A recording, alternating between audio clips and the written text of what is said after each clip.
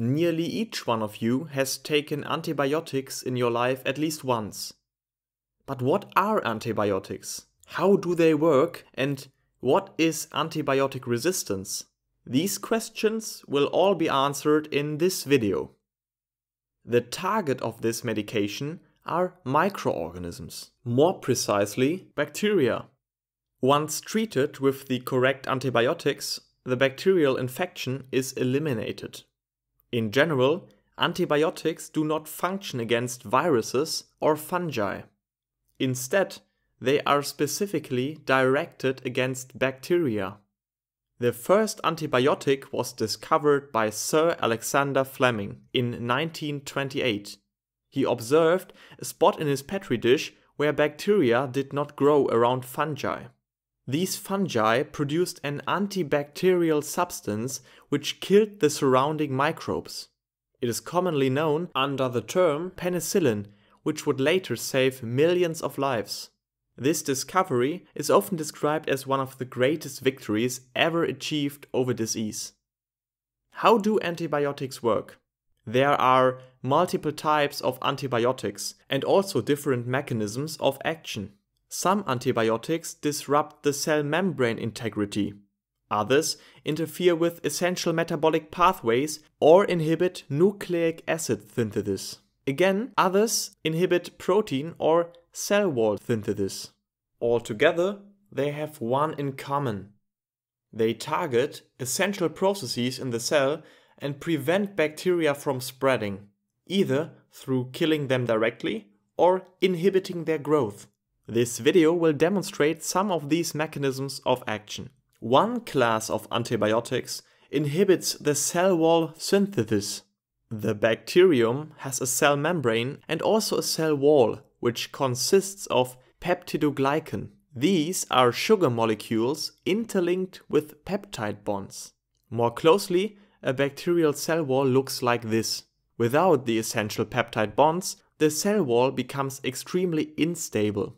As a consequence, the cell can even burst due to the high osmotic pressure inside. But how is the cell wall synthesized? An enzyme called Transpeptidase catalyzes the reaction necessary to cross-link peptidoglycan. This mechanism is the target of an antibiotic that we already know, penicillin. Penicillin belongs to the group of Beta Lactams, and what they do is they inhibit the activity of the transpeptidase. No transpeptidase activity means no cell wall synthesis. The cell wall becomes unstable and bacteria are eliminated.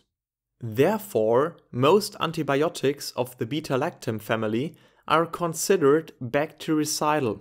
Since mammalian cells do not have any peptidoglycan, these antibiotics do not interfere with human cells. Other antibiotics can inhibit the protein synthesis. The bacterial mRNA needs to be translated into protein. Ribosomes are the responsible catalytic machinery of translation. They synthesize a polypeptide chain which will fold into protein. When we take a closer look at the bacterial ribosome, it consists of two subunits, the larger 50S and the small 30S subunit. Tetracycline is an antibiotic that interferes with the small 30S subunit. tRNAs can no longer bind to the ribosome and protein synthesis is inhibited. This does not directly kill the bacterium. However, it depletes them of protein required for growth. This mechanism is therefore considered bacteriostatic. How can this antibiotic specifically inhibit the translation of bacteria but does not interfere with our own protein synthesis program? Mammals, including humans, have different ribosomal subunits, a 60S and a 40S subunit. Upon medication, we can translate our mRNA without any problem. Some antibiotics target one step before translation. These subtypes can inhibit nucleic acid synthesis. The bacterial DNA is usually transcribed by an enzyme called RNA polymerase. It synthesizes mRNA in a process called transcription. An antibiotic called Rifamycin can inhibit the enzyme activity of RNA polymerase. This will stop mRNA synthesis and with this indirectly also protein production. Rifamycin does not inhibit the mammalian RNA polymerase. Upon medication, nucleic acid synthesis is not affected in human cells. The use of antibiotics, such as penicillin, first became available during World War II. Numerous soldiers came into hospitals with infections after battle wounds, and the death rate was significantly reduced due to antibiotics. Antibiotics were therefore called wonder drugs. In summary, one can say that antibiotics revolutionized medicine. However, today they are heavily overused. Not only for humans, they are also administered to livestock, keeping the animals healthy and routinely prevent disease.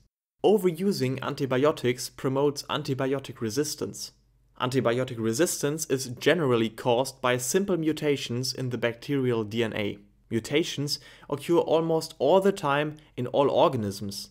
But when an antibiotic is used and one microbe developed a resistance towards this drug caused by a random mutation, this drug becomes ineffective. Then, other antibiotics have to be taken into consideration. They might work, but again, the high selection pressure on the microbes might promote mutations which could lead to multiple drug resistance.